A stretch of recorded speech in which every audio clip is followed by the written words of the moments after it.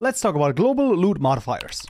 Alright, we found ourselves back in the shelter once more, and in this tutorial we're going to be adding custom global loot modifiers to Minecraft. Now, this has since 1.18 to 1.19 changed quite significantly. So what we're going to do is, in our tutorial mod package, we're going to right-click new package called loot.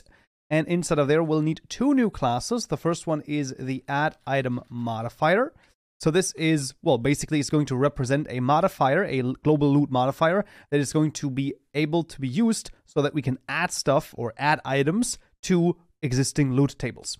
And the other one is going to be the mod loot modifiers. So this one is basically needed to register all of that stuff. Now in the mod loot modifiers, we're going to start by adding a public static final deferred register. Of course, a deferred register of type codec of type question mark extends I global loot modifier. Let's import the codec class com Mojang serialization. There you go. And this is the loot underscore modifier underscore serializers. And that is equal to a deferred register dot create forge registries dot keys dot global loot modifier serializers tutorial mod dot mod ID. There you go. Now all of the code is of course going to be available to you in the description below. Type of paths to an individual, just as well as we're making the register method over here that we have seen plenty of times before. Let's add the bus over here, and there you go.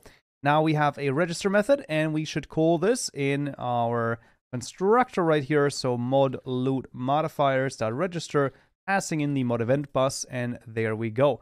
Now we can proceed on to the add item modifier. Now in this case, I will actually be copying over the entire class, because in this case, it is going to be stay pretty much the same, except for maybe one or two things over here. But like I said, this is all available to you one way or the other. So you can see we're basically making a custom codec right here. Now, I've not really talked that much about codecs, as they are quite complex over here.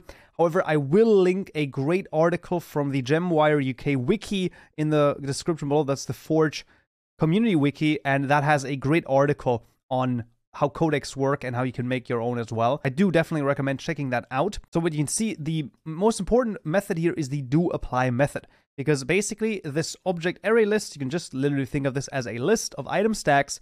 That is the loot that should be generated via that loot table. So for example, you kill a creeper and you get 2 gunpowder, for example.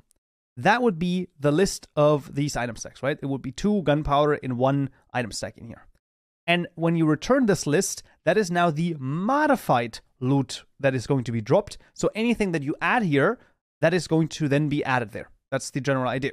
So if you want to add something, you can see generated loot is just a list, add a new item stack of the item that we're reading in through a JSON file. We're going to see that in just a moment, the JSON file. But yeah, that is pretty much all that we have. And then here, we're just making it so that it only is added 50% of the time. Now you can of course change this. This would now be 80% of the time, because we're checking basically, is this bigger or equal than this? And because the next float can be anywhere between 0 and 1, it is bigger than 0.2 about 80% of the time. So think about that, and that should hopefully illuminate the randomness over here as well. And once you have that, we can now create the add item modifier over here. So that's going to be a public static final registry object of type codec of type question mark extends I global loot modifier. Add underscore item equals loot modifier serializers dot register, calling it add underscore item, and then we're gonna do add item modifier dot codec. And there we go. Now the modifier is added, and we can proceed to the JSON files. All right, so the first thing we'll need is in the resources data folder in tutorial mod, and in there we need a new directory called loot underscore modifiers. There you go. And then I will actually be copying over the JSON file. It is called blueberry underscore seeds underscore from underscore grass.json. And you can see it's not that crazy. It is of type add item. That should be more or less self-explanatory, right? We'll call this serializer add item, and it's basically going to serialize this. It's going to check for the block grass. If this condition is met, so basically we're destroying grass over here, then the blueberry seeds is going to get added right here. That's going to become the item field. And then there's a 50% chance that we add the blueberry seeds to the generated loot. Now we still need to actually register this more or less, and that's in Data Forge. And there we want a new folder or a new directory called loot_modifiers. Making sure we write everything correctly, and that is called global_loot_modifiers.json. And you can see we're just referencing tutorial mod, and then blueberry_seeds_from_grass. Let's write this JSON right here. So just making sure that this is in there, and now everything should work totally fine. So you can already go into an existing world or a new world, whatever you so choose, and destroy grass, and hopefully we'll get some blueberry seeds.